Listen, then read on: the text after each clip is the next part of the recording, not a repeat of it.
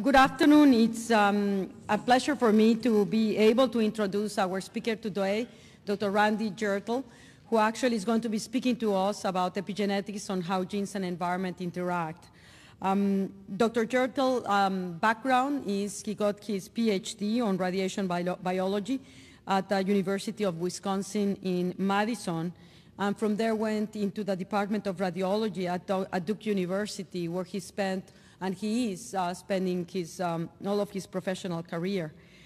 There are many contributions that Dr. Jirtle has done to the scientific field, and specifically to epigenetics. But since we have him here, it is not for me to actually describe them. But there are two of them that were certainly highly salient in my brain that had actually led me to shift the way that I think about things and the way that within our institute, at the National Institute on Drug Abuse, we help guide science. And that was a paper where he first demonstrated that in pregnant rats, you can actually, in pregnant mouse, you can actually change the likelihood of obtaining the Agouti obese animals on the basis of the nutrients that the mothers were given during the pregnancy. So the notion that you could have a mutation on a mother that would be transferred to the newborn could be manipulated by an environmental intervention that in this case was providing the methyl donor so that the gene could be methylated, could actually protect those animals from developing the phenotype, to me was transforming, because it actually illustrates the concept that I was always being faced towards, which was the deterministic aspect of what our genes are. So you're born with your genes. If it makes you vulnerable, then that shifts the paradigm about how do you address prevention of diseases.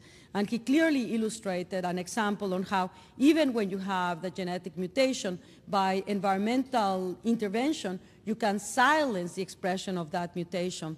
And I think that that was very, very transformative and crucial in making the tipping point in the whole areas of epigenetic science.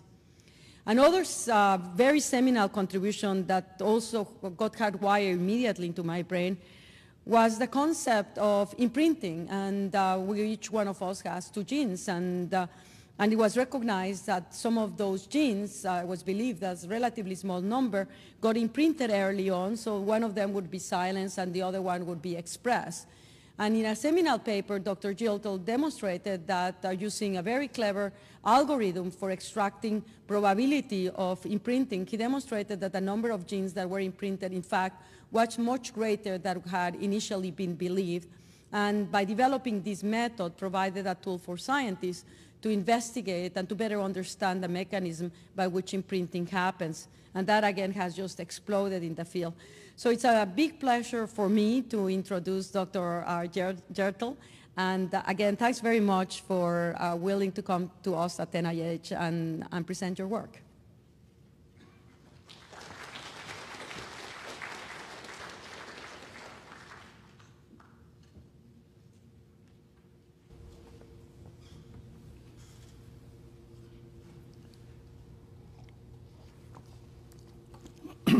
Well, I want to thank Dr. Volkov for that wonderful introduction. I also want to thank all of the people that were involved in choosing the speakers for the Walsh Lecture this year, and actually included me as one of them, which is a real honor. And finally, I want to thank the audience. I know how difficult it was for me, for example, this morning to get into NIH. So I won't go into it, but it was an eye-opener. And I appreciate all of you being here, and I also appreciate all of the people that are listening and watching the webcast right now. I know that it takes time out of a busy schedule to do this, and it sure wouldn't be very interesting to give a talk when nobody is there. So I appreciate the audience very, very much. Now, I chose this title for a lot of reasons. One is it's relatively vague, so I can talk about just about anything I want. But the second thing is that it includes the word environment. And I really like this word because the word environment really means different things depending upon the environment that the person actually is in that's thinking about it. So for example, if you're a nutritionist, I mean, it conjures up, the word environment conjures up basically a food pyramid. Whereas if you're a toxicologist, what you think about probably is going to be a toxic waste site. That's the environment.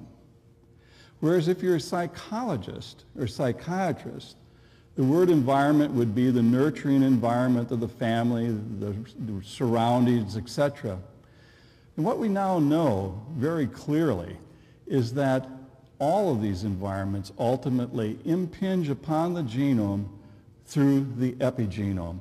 And this is what I'm going to be talking about today, the phenomena of the epigenome and its importance in disease susceptibility. Now, I attend a lot of meetings, and at one meeting, as we were breaking, one of my colleagues picked up a vial and he showed it to us as we were leaving. And he said, "This vial contains DNA, and it's been sitting in front of us for the past 2 days, and it hasn't done a damn thing." So, just like a computer, basically, our genome is impotent without the software telling it when, where, and how to work.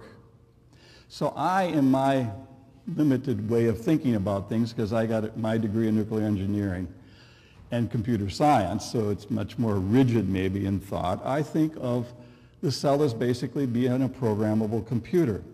So this is why you can have one genome, half from the mom, half from the dad, but still have 250 to 300 different cell types, all doing different things in our body. Without that programmable system, we would basically have to change the hardware every time we had a different cell.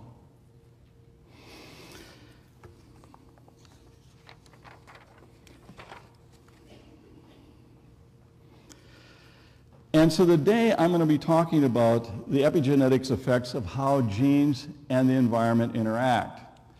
Now, I've been in the field of epigenetics for about 20 years, and I would like to think that we are in the era of epigenetics, but it's clear to me that we still are really in the era of genomics. And we hear that the most important question right now is that why do individuals vary in their susceptibility to diseases? And a lot of time, money, and effort has been put into first finding single nucleotide polymorphisms or mutations, for example, that are altered first in exons, then introns, then promoter regions, and out in Never Never Land. Now, this has been successful, particularly, I think, in the field of cancer, but it has not been as successful in the field of neurobiology. And to me, a much more fundamentally interesting question is why do monozygotic twins, identical twins, also vary in their susceptibility to diseases if the only thing important in this process is genetic variation? One of the reasons for that is even though they have the same genome, basically, they more than likely do not have the same epigenome. And you can ask, well, how can you have a different epigenome in programming if they're in the same womb? It's possible, just as an example, that you could have different blood flows to these two identical developing embryos. And that environment now is showed by the different colors, the washing that we have in this painting, which is by Colin Murphy. And we actually had this commissioned for this environmental epigenomics meeting that Fred Tyson and I put on in 2005. And slight variations in blood flow can change, for example, nutrition. Or it could change the toxicants that those individuals are also exposed to. And as we'll show later, very small changes in nutrition, at least in animal models, can have profound effects on the development and disease susceptibility. Now, I like the history, and one thing I want to go over briefly is the history of epigenetic research, and this is from my perspective now. I got into this field in the early 90s, and what I have here is plotted publications, total publications, as a function of time, year,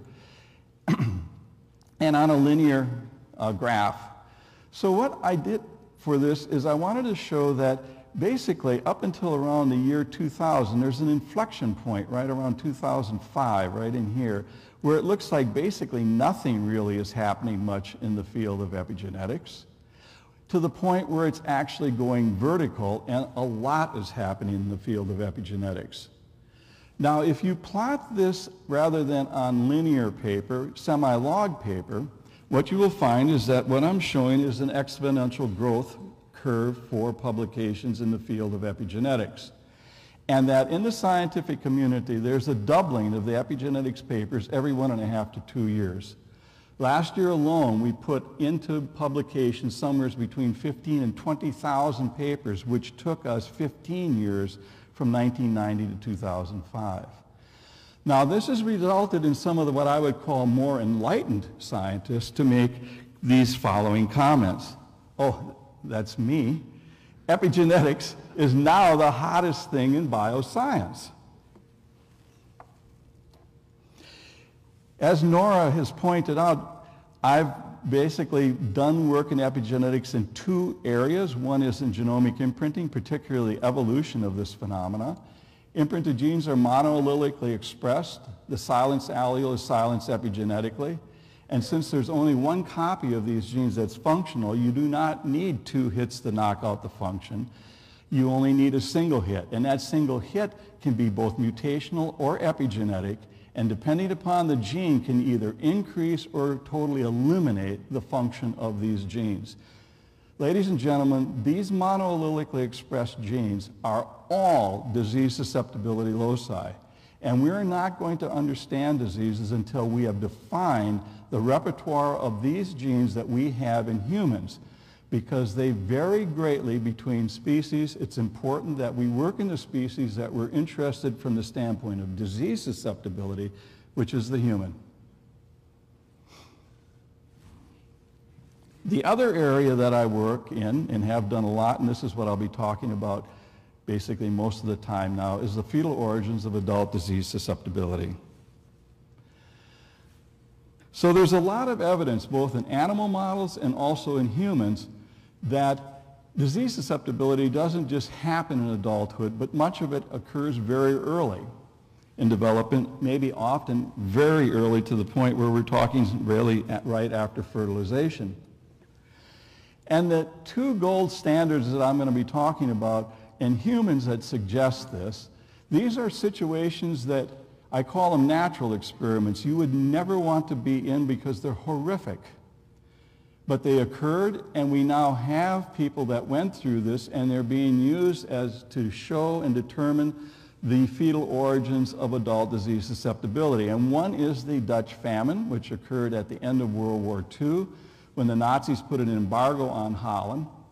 During that period of time, there was a severe restriction. It was a very, very cold winter, and a severe restriction in nutrients, and 16,000 approximately or more people died.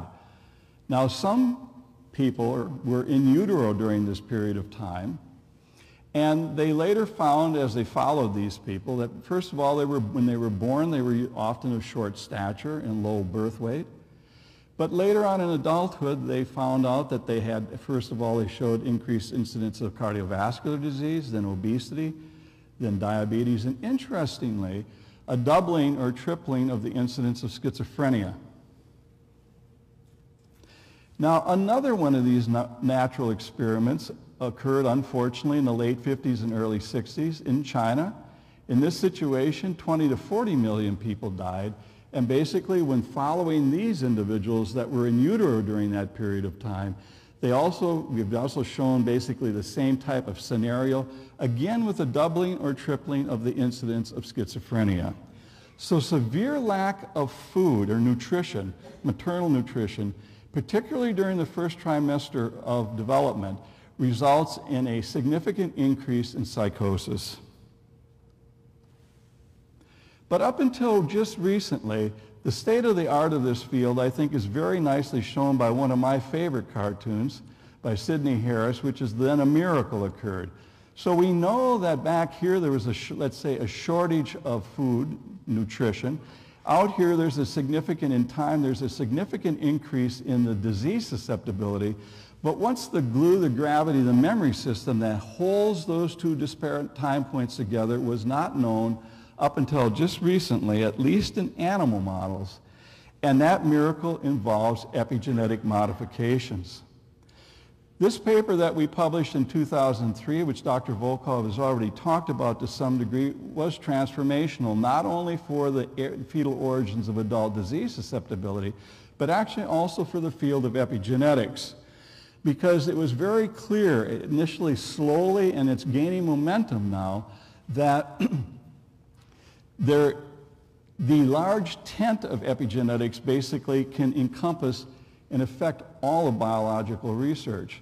So one of the reasons why you get this continual exponential rise in publications is not because of people of my age are exponentially doing more and more research, but it's because we have more and more people coming into the field of epigenetics doing research. So what is epigenetics? Epigenetics, like epicenter, just means above, in this case, genetics. And epigenetics research refers to the study of heritable changes in gene function that occur without a change in the sequence of the DNA. And the two main components of this epigenetic change, or code, are cytosine methylations when they're 5' of guanine, and also DNA is wrapped around these nucleosomes, which are comprised of histones, and there are myriads of marks on these histone tails that either cause the chromatin to be condensed or loose. So in concert with the DNA methylation, the chromatin is either condensed and non-functional or open and functional, and this is basically the chemical programming that occurs on a cell basis that allows a liver cell to be a liver cell and a brain cell to be a brain cell. I'm now going to talk about the work that we've done with these Agouti mice. And it contains what is called a metastable epiallele, and I'll get into this later on. I call these the Agouti sisters. These animals are genetically identical because they're inbred. The only difference between this mouse and this mouse is what the mother was fed while they were in utero. In this case, the mother ate normal mouse chow. In this case, the mother ate normal mouse chow that was supplemented with methyl donors like vitamin B12, choline, betaine, folic acid. If you look at these two animals, they're genetically identical, they're age matched, and they're both female, and don't at least appreciate the importance of epigenetics and disease susceptibility. I hate to say it, but there really isn't any hope for you. There isn't a better visual model to demonstrate this. I'm going to go a little more into this now because it's very important. We use this, I almost think of this as being, it's a biosensor, a coat color biosensor that's comparable to these liquid crystals when you put your hand on and they just change color. In effect, we have that now, that system, and we can look at any kind of environmental exposure and ask the simple question about whether it alters the epigenome. And we can see it not only in coat color, which you can see here, but you can also see it at the level of DNA methylation. So for example, normal hair follicle development occurs and it grows, and right at the end of the hair follicle development, you have the Agouti gene is turned on and you put a little band of yellow at the base of a black hair shaft. And as a consequence, we now see that mouse as brown or Agouti rather than black. For those of you that work with C57 mice, which are black, the reason for this is the Agouti gene is mutated. But if this region in this strain of mice, this AVY locus, or these viable yellow Agouti mice, a transposable element jumped in upstream of this Agouti gene and set up an ectopic start site for transcription of the Agouti gene. So when this region is completely unmethylated, the Agouti gene is turned on inappropriately in all cells of the body, including the brain, but also in the hair follicles, and as a consequence, you get these completely blonde mice. Whereas if this region is totally methylated early on, you go back to normal regulation of the Agouti gene, and you get what are called pseudo-Agouti brown mice. If the decision, and I mean like decision, stochastic decision is made later on after there's some cell division, then you're going to start seeing this mottling appearance where one cell is hypomethylated and the other cell is hypermethylated. So it looks like almost like a calico cat. So you've got this variation in coat color totally dependent upon the degree of methylation at this IAP. So Rob Waterland, when he was in the laboratory, he's now down at Baylor, he was as a postdoc at this time in my lab, did a very, very important experiment, and that is here you have the mother eating controlled chow, normal mouse chow, and you can see the majority of the animals are yellow or nearly yellow, and about 20 to 30% of them are brown or heavily mottled. Whereas when you supplement the mother's diet with methyl donors, all these methyl groups that come down and are placed on cytosine, for example, that I showed a few slides back, come in from your diet. So diet is incredibly important in this whole process, and maintaining good nutrition during the development of these offspring is incredibly important in having proper development. So in this situation, when you supplement the diet with these methyl donors, you can see clearly that the distribution of offspring's coat color has been shifted towards brown, and you have many fewer now that are over in the yellow or nearly yellow. You've taken this sort of normal distribution and you shoved it over towards the brown. Because these brown animals no longer become obese, and these obese animals also get diabetes and cancer, by supplementing the mother's diet with these methyl donors, you've significantly altered, in this case reduced, the incidences of these chronic diseases. Why these animals become obese is because they inappropriately express the Agouti gene in the satiation center of the brain. It binds to the melanocortin-4 receptor, and these animals never know they're full, so they literally eat themselves into obesity, diabetes, and cancer. You would have never a priori predicted that a coat color gene would be involved in obesity, but in this, and diabetes and cancer, but in this mouse strain, that is the case. That was important, very exciting, but this was the part of the study that was the most important, and that is that this change in coat color was shown to be basically completely dependent upon the degree of methylation at this cryptic start site in the control of the Agouti gene. So in the control diet, when mothers are eating just normal chow, these are CPG sites in this region here. You see, these are the number of percent of cells that are methylated. You can see that normally you have the vast majority of the cells or the animals, these are all the offspring, it's about 100, have very low levels of methylation, which correlates with the fact that the vast majority of the animals are yellow or nearly yellow when their mothers ate controlled diet. Whereas when you supplement the diet with methyl donors, I think even the untrained eye, and without even statistics, you can see that you have greatly increased the average methylation, and that is very highly correlated and associated with the fact that now most of the offspring, the majority of them, are brown or nearly brown.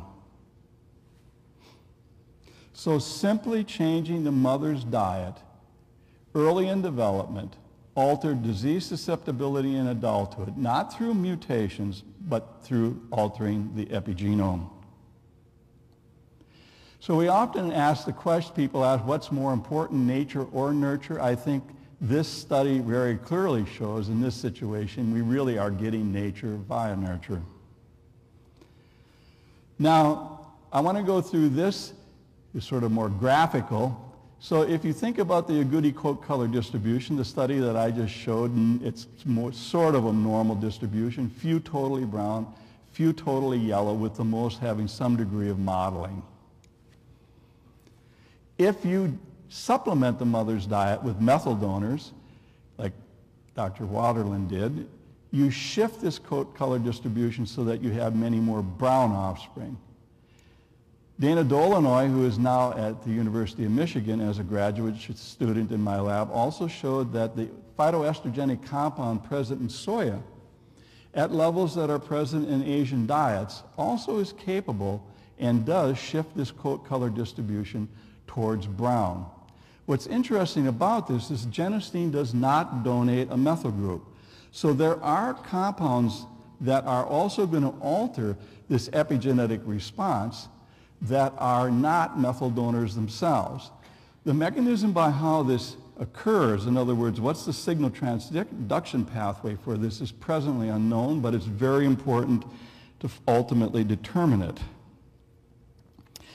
Then Dr. Dolinoy did another very important study. It's the first one done with this system that looked at a, what would you call it, environmental toxicant, an endocrine disrupting agent called bisphenol A, which is used to make hard, clear plastics. In the old days, I'm not sure as much now, but those big blue plastic containers where you had water in them were made from bisphenol A. In this situation, she clearly showed that bisphenol A at levels in mice that we are exposed to and present also in our plasmas, that you get a significant increase in the incidence of yellow mice. Now, in this model system, this is not good. This is due to hypomethylation, and as you remember, these animals have higher incidence of obesity, diabetes, and cancer. Now, if you look at these two distributions, as I said, it doesn't take a rocket scientist very long to think, would it be possible to negate the negative effect of this environmental toxicant by supplementing the mother's diet either with methyl donors or with genistein? And indeed, when Dana did this, she clearly showed that this negative effect could be eliminated by supplementation of the mother's diet with methyl donors or genistein. So what we have here now, and I think this is the most exciting part of this whole study, that the fields of toxicology and nutrition have been merged. They're joined at the hip. I think of them as basically being the other side of the same coin. But it also demonstrates that you can block some of these negative epigenetic effects with the very nutrition that we eat. This becomes very important, I think, because it potentially allows in the future for medicine to start going away from thinking about completely therapeutic approaches to life and potentially even starting to think more about preventing diseases. Now, as Hippocrates said 2 millennia ago, let food be thy medicine and medicine be thy food, I think this study right here clearly shows that, at least in mice anyway, that negative effects of environmental toxicants that are involve the epigenetic modifications can be mitigated by basically food additives and nutrition, that indeed food is medicine. And I think this is going to be a huge area of research in the future. So we definitely know we are what we eat. And unfortunately, they put a donut shop right across from my lab, and I do know where they go. And I think maybe I'll stop there. But I hope after this very, very short introduction that you appreciate we might not only be what we eat, we might also be, to some degree, what our mother was exposed to while we were in utero. And since there is evidence from other investigators that these epigenetic marks are not always totally eliminated when they're passed through the egg and the sperm, that there's, in other words, potential for transgenerational inheritance of epigenetic events, that we might even be what our grandparents and great-grandparents were exposed to. I'm now going to end this talk with some data that we've just have gotten that involves the radiation effects on the epigenome. And this work was supported by the DOE low-dose radiation research program and a grant that we got, or an award we got from the O'Keefe Foundation.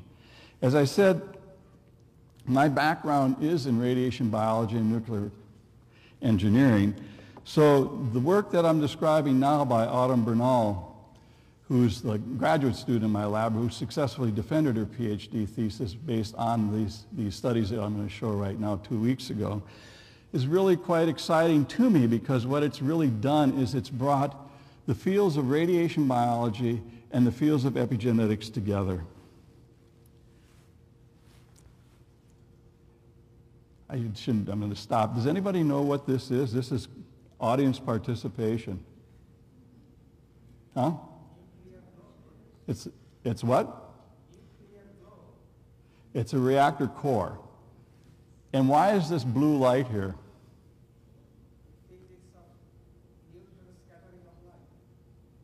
Victor. This is Shrink-off radiation because electrons are going faster than the speed of light in the media of water. I was a reactor operator when I was an undergraduate, licensed by the, at that time, called the Atomic Energy Commission. I have seen this. It's the purest blue you'll ever see, and it's almost mesmerizing, sort of like looking at a fire in a fireplace. Huh? Yeah. So the environmental epigenetic studies that have been done thus far are not many. We've done this one I've described, this one I've described, and this one I've described. There's been one additional study with ethanol, and that study also showed that 10% ethanol in the drinking water resulted in the formation of hypermethylation and brown mice to a higher incidence. So this is protective from this standpoint. But also in this study, they found also increased incidences of facial developmental problems. So the important point of this is that hypermethylation at one locus might be advantageous, but at another locus it might not be. And the other thing that's interesting is in vitro culture, which has been shown, at least in humans, there's evidence that in vitro fertilization results in increased incidences, things like Beckwith-Wiedemann syndrome, etc., that you also see in this situation, hypomethylation or increase in the yellow animals. Now, all of these studies were done with chemicals, and they're all done at single doses. The electromagnetic radiation spectrum goes all the way from high-energy cosmic rays to very low-energy radio waves. And the only photons, basically, that are called ionizing radiation are those up here in the high frequency and high energy, because each photon possesses enough energy to break a bond. So this type of radiation is basically a double-edged sword for us. It's very advantageous from a diagnostic standpoint, therapeutic standpoint, etc., but it also was shown already in the 20s by Mueller that it causes mutations, and many people have shown that since then. So genomic changes are induced, strand breaks, DNA mutations, etc., by ionizing radiation. But we wanted to look then at the effects of low-dose radiation on the epigenome. And the types of exposures that we have, if you were to look at people at the end of the 20th or beginning of the 20th century, you would probably, basically all you would have is exposure from natural sources. And you use sort of an absorbed dose type of unit, we would have been exposed to about 0.3 centigrade or 300 millirems using an older version of dose unit. But in the beginning of the 21st century, the level of radiation would have already doubled because of the use of diagnostic radiation and occupational radiation from working in reactors, etc. So now our total dose on the average would be somewhere around 500 to 600 millirems, or 0.6 centigrade if you're looking at absorbed dose. So radiation-induced damage occurs primarily through two different mechanisms. There's the direct action and indirect action. So if radiation, the photon, comes in with enough energy now to knock out an electron or to directly interact with the DNA, you can have DNA damage that's direct, and this is a direct effect. But this is about 20% of DNA damage is caused via this mechanism. 80% is caused by what's called the indirect action, where this electron now doesn't interact directly with the DNA, but rather it interacts with a molecule of water, creating hydrogen-free radicals. And then these hydrogen-free radicals diffuse over and cause the damage. So looking at the study now, that this is work that's now been submitted for publication, low-dose radiation exposure, again using the viable yellow agouti mice. This is the schematic of how this study was done. At 4.5 days after time pregnancies, radiation was delivered, and then at basically 21 days the animals were born, and then tissues were collected out here at 43 days, and at that point you could determine whether the animals were yellow, brown, or mottled. And you would get this type of a distribution, basically, again, of the coat color distributions when you're not exposed to anything. But if you look at exposure now to radiation, here we've got radiation doses going from 0 up to 7.6 centigrade. To put this in perspective, mammograms would be down here. Natural background radiation, remember this is a single dose, but over a year would be somewhere in here. A CT scan would be somewhere around 1 to 2 centigrade in here. And the first evidence basically of radiation causing cancer is going to be in the tens of centigrade, so it's out here. So when Autumn did these studies, the first thing she looked at was coat color, and clearly what she saw was a significant drop in the number of animals that are yellow. These are offspring now. So this curve, this is disappearing.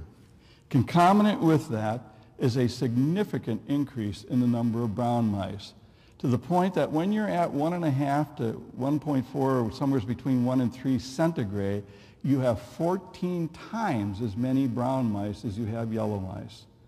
This is in response to very low doses of ionizing radiation. And in fact, at 7.6, there's actually no yellow mice, and brown mice, you can't even determine the ratio because it's infinite. But it's interesting at this point, I don't show the data, but you're starting to see this distribution go back. The reason this has dropped is you're now seeing a significant increase in the amount of mottled animals. So what's happening is the distribution is being shifted over to brown during low doses up to around 3 centigrade, and then it looks like it's starting to come back. We couldn't go to higher doses because of the lethality of the system. You do not have any offspring. But there was no selection of offspring, sex, etc. at this point. If you look at methylation, this again is highly correlated to the formation of the brown animals, which are hypermethylated. So low doses of ionizing radiation during early gestation increase the incidence of brown AVY offspring in a sex and dose-dependent manner. I forgot to say that this is in male mice. Female mice, there's no effect at all of radiation over these doses. And this is associated with an increase in DNA methylation at the Agouti locus.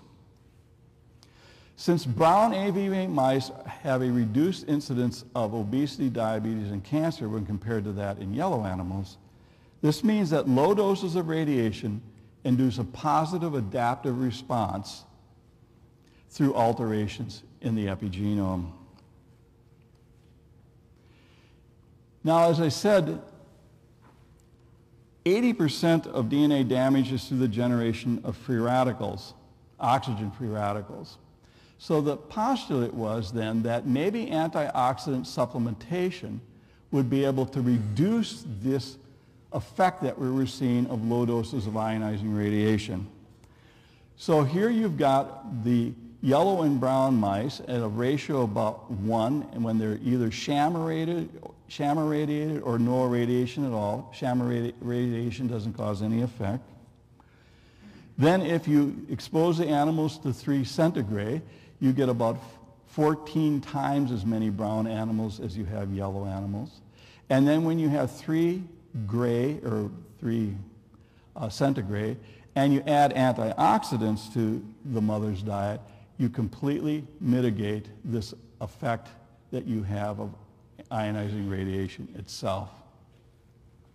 If you look at DNA methylation, again you see here at 0 dose, sham or unirradiated, have basically the same, and this is the percent methylation. You add 3 centigrade of radiation, you significantly increase the amount of methylation in line with the fact that there's many more brown animals in the offspring population. Then if you add 3 gray plus antioxidants, you bring the degree of methylation back down to normal, which is what you would expect given that the number of animals that are brown and yellow are basically identical and the same as what you see in unirradiated situation. So maternal antioxidant supplementation mitigates the increase in DNA methylation and the incidence of brown ABY offspring caused by low-dose ionizing radiation exposure during early gestation. Our findings provide evidence also that the positive adaptive epigenetic response induced by low doses of radiation is mediated in part through oxidative stress. I must tell you, these results were unexpected when we first started, but they're true. I want to end this talk now with a little talk about risk assessment. Radiation was discovered by Rankin in 1895, and in 1896 he took this X-ray of his wife's hand. It wasn't long thereafter that X-rays were used basically to set bones that were broken, etc. But the early radiologists used to tune up their units using their own hands. And as you could imagine, after a number of tunings, they ran into problems with necrosis, ultimately not only necrosis but cancer. So the biological effects, the negative ones of high doses of radiation, were very apparent. But when we look at low doses of radiation and look at epigenetic effects, this is basically AVY hypomethylation, or if you want to think about it, is yellow mice going this way. We have increased numbers of brown mice and decreases in hypomethylation or increases in hypermethylation. So what you have is a curve that goes like this. And we think, only guesstimating, because at 7.6 centigrade it looks like it's going back. This curve is crossing 0, 0 somewhere at 10 centigrade or above, somewhere in here, and then goes up into the higher doses where other investigators have uniformly seen hypomethylation and also a sex effect that it's more prevalent in males than in females. This sort of biphasic dose-response curve, or hockey-shaped dose-response curve, is consistent with a hormetic dose-response curve, but it is not consistent with the linear no threshold model, which says that every dose of radiation is problematic. This is surely not the case when you're looking at epigenetic changes. So questions in future studies. These are my sort of biases and things that I think are going to be important to do in the future. One question is, does low-dose radiation exposure alter the human epigenome? Remember, all of this is done in mice, and we've only looked at one metastable epiallele. Another big question, if yes, are the changes in the epigenome inherited transgenerationally? This is a big, big issue. Big question. So how do you do this? I believe that the best human populations for addressing these critically important questions are going to be the Hiroshima and Nagasaki atomic bomb survivors and their offspring. These are available, and I think we need to think seriously about looking at them from the standpoint of epigenetic modifications. I now want to end it, this is the last slide, with a slide that I call food for thought, something that you'll be able to chew on and think about after you leave this lecture. One of them is a quote by a physicist, and the other by a philosopher. The physicist is John Cameron at the University of Wisconsin, who developed the first solid-state lithium fluoride radiation detective system and also started the very first radiation health physics department at the UW. And later towards the end of his life, he wrote this: "I am now almost certain that we need more radiation for better health. And the second quote, what does not kill me makes me stronger. Thank you. Any questions?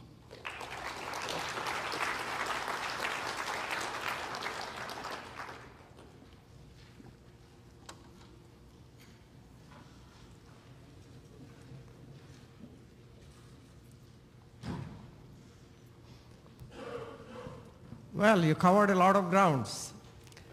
So you made some of the points from some of the studies from the famine and also your mouse model. So is the process you are suggesting is reversible in mid-phase after some mutations, like me, say, or early stage of me? Could it be affected by some of the antioxidant effects? In other words, you're saying an adult animal that has, let's say, a negative effect, can you reverse that? Yes. In adult animals? That's an excellent question. To my knowledge, nobody's looked at it. We've always done work with the basically developing fetus and the programming there, but we've never actually addressed the question that you're talking about. And it's very important, and if anybody is interested in doing this, I wish somebody would, because when other people ask this question, I would be able to answer it. And the second question regarding the Hiroshima and the Nagasaki effect, that has probably one of the most studied population in terms of radiation exposure and the effect on all the issues related to cancer and other changes. So did anybody look at the degree of methylation of some of the genes in this category of Japanese victims? Well, it's never been looked at epigenetically. The only thing that's been looked at are basically genetic mutations. And most of the exposures are quite high. They're in the tens of the hundreds of rads. 500 rad or centigrade is lethal if you get it in the whole body, just for those of you who don't know that. That's the sort of the edge that we're talking about.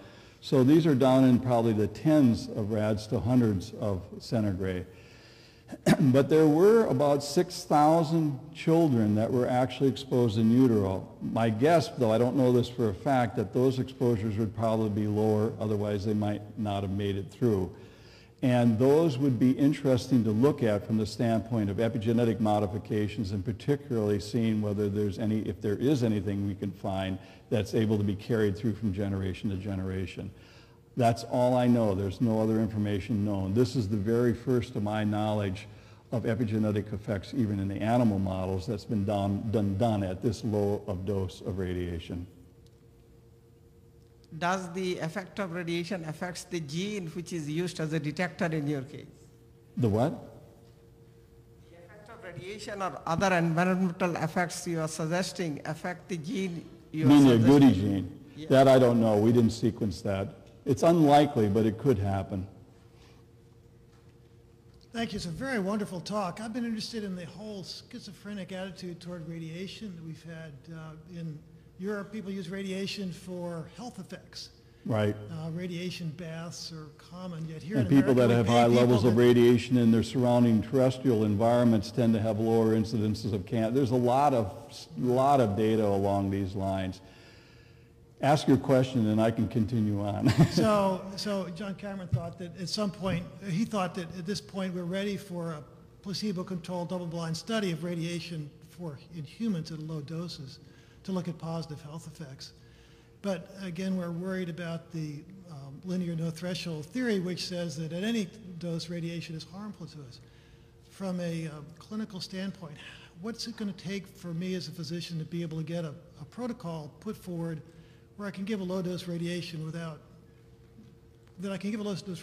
for either effects on neuroinflammation or cellular effects that would be beneficial in light of some of the regulatory problems?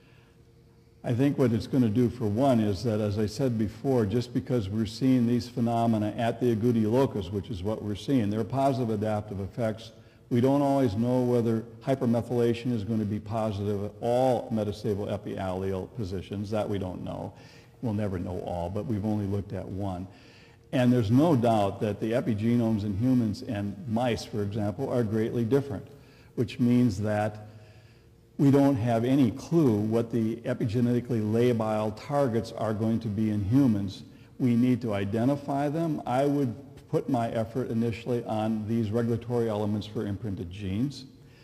They're good biosensors, and they're also incredibly important.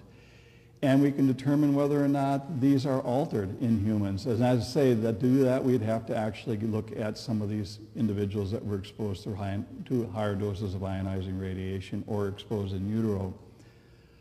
Other than that, I don't know whether people would still want to think about using ionizing radiation as a positive effector from the standpoint of health. As I said, I did not predict this. I did not expect this. But it's what we see. Thank you. You talked a lot about the effects of these various radiation or different things during pregnancy. And I was just wondering whether post-pregnancy treatments can reverse these effects at all, or whether we're essentially doomed by what our parents did to us. This is what was asked before, and my answer still is nobody's really done this. Okay. These are very interesting studies to do, and I would hope, there's a lot of young people out there, and there's a lot of people worldwide, watching this webcast. These studies need to be done. I will not probably do them, but somebody needs to. Randy, thanks very much for a very interesting talk. And I didn't realize you were starting to work on the effects of radiation on the epigenetic marks. And because obviously it's a perfect field to use epigenetic technology to try to understand what the effects are of this radiation, just even from the molecular biology perspective.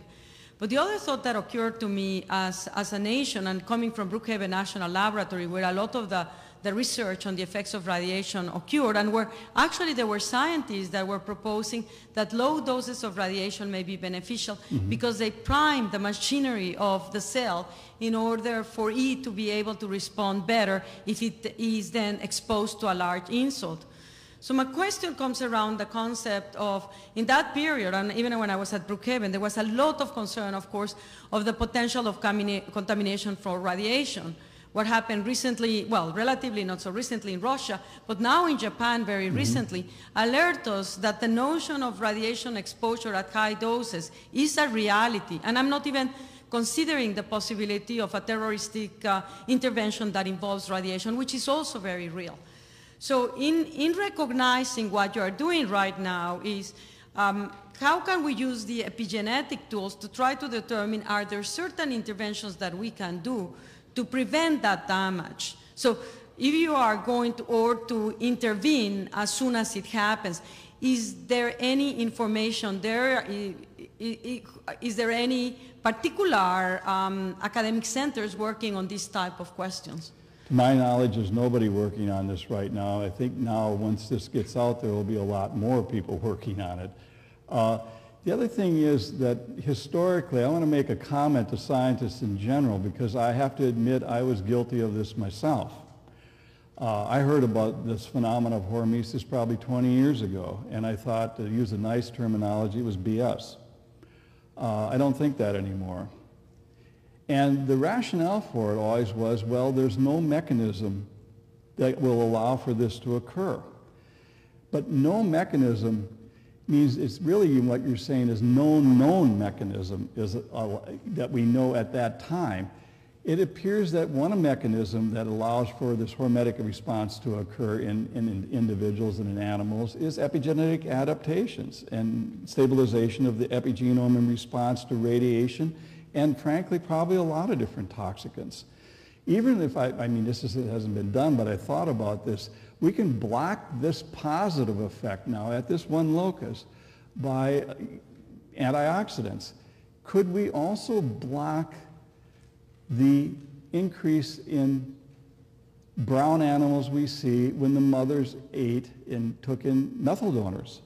So in other words, is there a common mechanism where all of these are going in, let's say, through the generation of free radicals, and that's what the cell is actually sensing, and it's stabilizing its genome to allow for survival? I think this is what's going on. And I think now that there's a potential mechanism for this to occur, I would hope that we're going to see a lot more people studying this than studied it in the past. Hey, Randy, I had a quick question. Could you speculate on why you think you see the gender differences in response to low-dose radiation? That I don't know, but as I said, other people have seen that also at high doses. I don't know. I have two very intriguing observations from your talk that maybe you can shed light on the doses of radiation as related to the antioxidant effect. And in low-dose radiation, especially 3 gray, you're probably inducing mostly single-strand break, and your results with the antioxidants certainly support that. Now, the higher doses of radiation, you probably would tend to induce more double-stranded break. Would you care to hypothesize of that difference on epigenetics in terms of double-strand and single-strand break? I'm not going to, but I can say that the field of DNA repair is intimately tied in with epigenetics, because when you repair the DNA, you have to also repair its programming. So there is going to be epigenetics and changes in the epigenome. They have to be brought back to the same level that they had before, otherwise you truly have not repaired that area. So these fields are tied together, even though initially I have to admit I didn't think of them as being tied together. And I would imagine as more people are looking at single and double strand breaks, they're going to start looking at the histone marks that are and how they're repaired, and also the methylation marks. This is stuff that will be done in the future. I will not do this, but somebody will, because it's important.